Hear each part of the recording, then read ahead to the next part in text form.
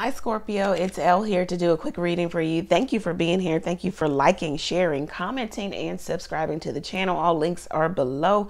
Let's get into it. Thank you, God, for blessing Scorpio with a clear, concise message from you. So Scorpio, you come out firstly.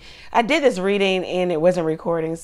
So anyway, you come out with the Six of Swords here. So it's like you have made sense of moving on from something, moving on from the hurt, from previous relationships, conversations. You just feel like something was an uphill battle. You wasn't getting what you wanted. It was just too much. It was turbulence. It was drama. You needed to get back to a place of balance and harmony. And the only way to do that is just to move on. It's like you made sense of moving on. This could even be in terms of work, your work environment, toxic work environments. Maybe you made the determination to reconcile and that wasn't the best. But even though with your moving on, it's like you're looking backwards, you're still in that place of wondering what if, shoulda, coulda, woulda. If I stay, will I see the miracle happen in my relationship? So forth. The Nine of Wands talks about, determining if you should fight for a rocky situation, a rocky relationship. It says that you're too much into the past, looking into the past. Therefore, you can't, live in the present, and you damn sure can't see your future. As you're away from this situation, because it is you are energetically, maybe even physically away. You could have moved out or moved on or something. It looks like somebody pulled you back in, maybe with argument. Maybe you decided you weren't arguing with anyone about a certain thing, whatever, anymore. And as soon as you got to a place of not being there, this person pulls you back in. And this also could just be, maybe you're out of a relationship, you're 1 foot in, 1 foot out, and this person does something big, major, because they feel you getting away. They don't want you to get away. They don't want you to be out of this. So the Knights are all about, they're on quest or conquest. They're out to conquer something, right? So this Knight of Swords comes back with their words, forceful, confrontational, persuasive, smart, knowing what to say to pull you, draw you back in. That is the plan, just to draw you back in. But look what you're drawing back into, the Five of Swords. So you went from the Six of Swords back to the Five of Swords. It's funny because the Five of Swords talks about reversal. So it's like you're reversing now. You were out of it, and now you're going back. This is what you have done and what you are doing or what someone wants you to do. This is a test, a trial. The swords, that whole suit is about trials and tests. A test of your will. You said you will not argue. You said you will not take this type of treatment anymore. What are you going to do? It's like somebody's trying to pull you in reverse here with the Five of Swords.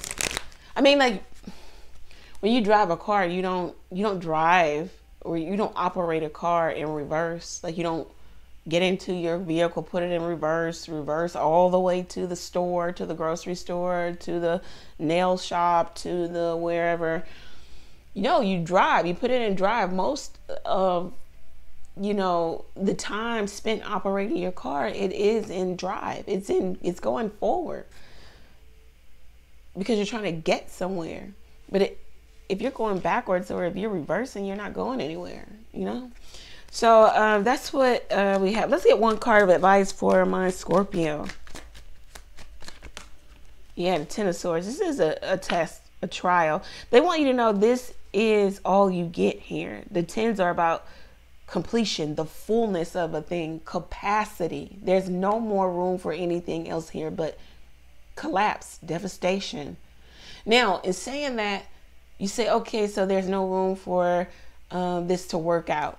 I am not saying that. I'm saying that how you guys work together right now, it needs to completely end. Like there needs to be a complete dynamic change or personality change, or there needs to be some real change with you and whomever you're dealing with, or you're only going to get this. You're only going to get disappointment, heartbreak, heartache, someone being overly dramatic, and just the drama and the theatrics.